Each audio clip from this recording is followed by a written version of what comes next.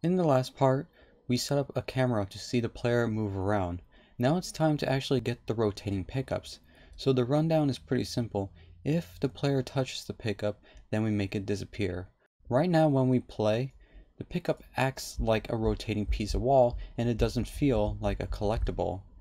In order to configure the collision between the players and the pickup, we need to check their collision components in their blueprints. Before I move on, I want to quickly note that I was trying to experiment around with the component prior to this. I tried to revert back to the way it was before as best as I can, so if some of the options look different, don't worry. In the end, we should have the same settings in the collision component.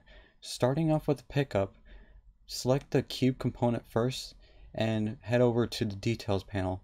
Underneath the physics section, there is a section called collision, which is what we're going to be working with. Oh, and I also turned off gravity for the pickup because they don't use physics at all, so there wasn't really a point to have it enabled. Okay, this pickup is a collectible and we want the player to overlap it, just like in most games, to pick it up, like a power-up or coins or health. There is an option here called generate overlap events. We will need that for the pickup and the player. Make sure it's checked so that they can overlap each other. There is also an option called can character step up on. It has a pretty long, straight to the point kind of name. Essentially, should the character step up on top of it if it bumps into it, like maybe bump the toe on the staircase or a step? Not a big deal in our case, so we don't have to worry about that, nor the physics material override up here. That is where you set how bouncy or how high the friction is like.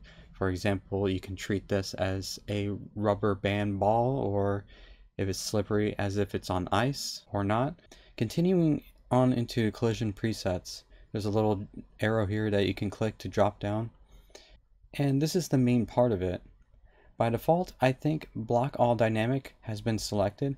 There are a lot of options you can choose from, and it can alter how the objects respond to other objects here in this gray area. Let's change it to customs so we can have control over how it should respond. First, the collision enable part. It has a few options.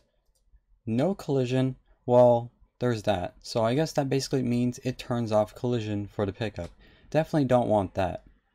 Query only, that is useful for raycasts and overlaps like triggers, which is promising because we want the pickup to trigger or activate something when it gets collided. So let's use that one.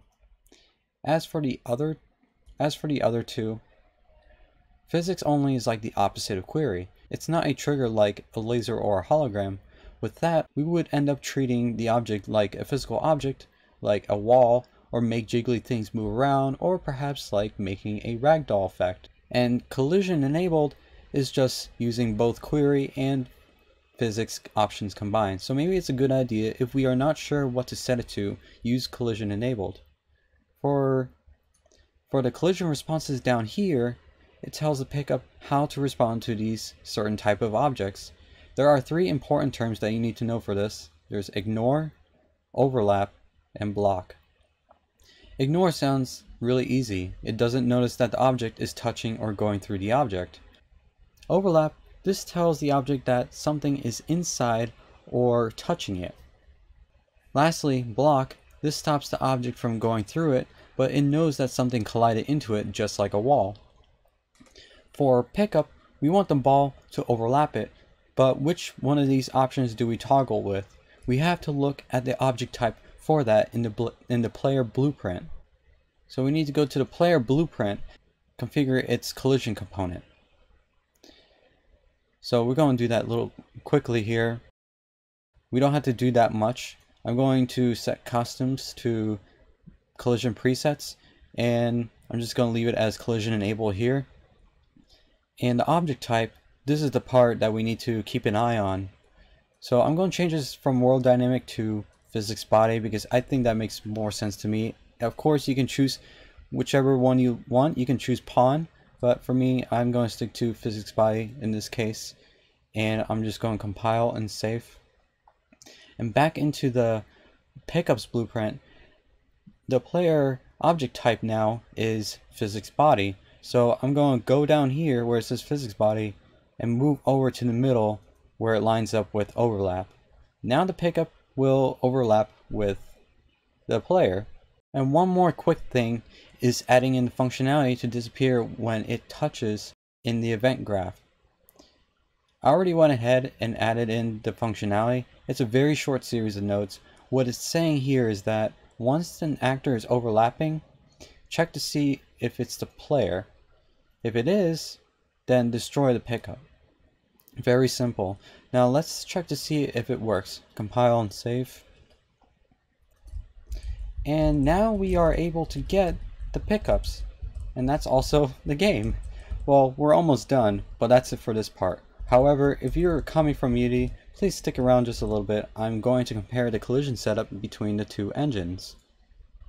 In Unity, there is a component very similar to Unreal's collision section called Collider. Well, there's different kinds of collider components depending on which shape you would like to attach. There could be a sphere collider, a polygon collider. In this case, since the pickups are cubes, I gave them a box collider. And it doesn't seem that intimidating, and it's very easy to toggle if the game object should be a trigger or not, thanks to this little option here called isTrigger.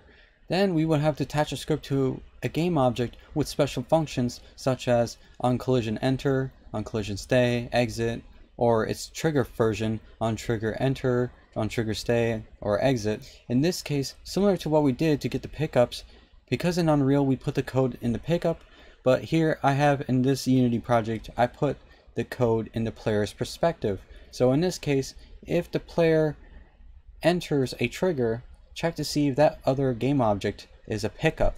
If so, then turn off that pickup. What we have to do with the object types is similar to Unity's layer system, and it's layer collision matrix. It determines collisions between groups of objects that are in those layers. In this case, both the player and the pickups are in the same layer, so they are able to notice each other. Hopefully this part left an impact and helps you understand more about collision. We are almost done making the game, just need to work on the UI and the materials, and that will be it. If you want more info about collisions, the links to the documentations are down below, or comment what you think about them, and I will see you in the next level. Bye!